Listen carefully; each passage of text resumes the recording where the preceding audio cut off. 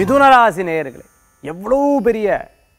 எவ்வளோ பெரிய பிரச்சனைகளாக இருந்தாலும் ரொம்ப அழகாக தீர்ந்துடும். வரவுகள் உண்டு. இன்றைய தினத்தில் வியாபாரங்களில் அனுகூல்யம் உண்டு. நினைச்ச காரியத்தை அடையக்கூடிய அற்புதமான தினம்.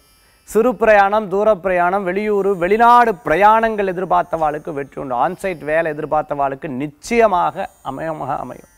அதே சமயத்தில் சின்ன சின்ன விஷயங்களில் கோபித்து கொள்றதை அறவே தவிர்த்துக்கிறது நல்லது.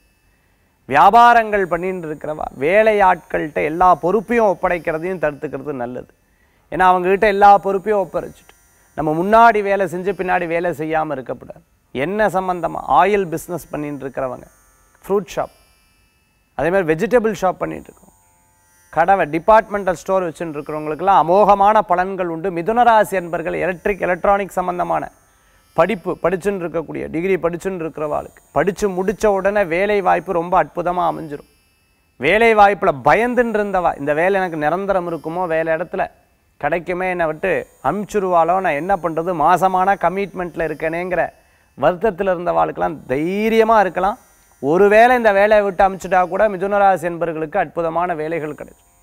பிரயாணங்கள் வெற்றி அடையக்கூடியதாக இருக்கும். மிதுனராசி என்பர்களுக்கு அதிர்ஷ்டம் தரக்கூடிய அற்புதமான எண் 2, நிறம் வெண்மை. வழிபாட்டுக்குண்டான தெய்வம் திருப்பதி வேங்கடநாத சுவாமி வழிபாடு அமோக பலன்களை தரும் அற்புதமான வழிபாடு.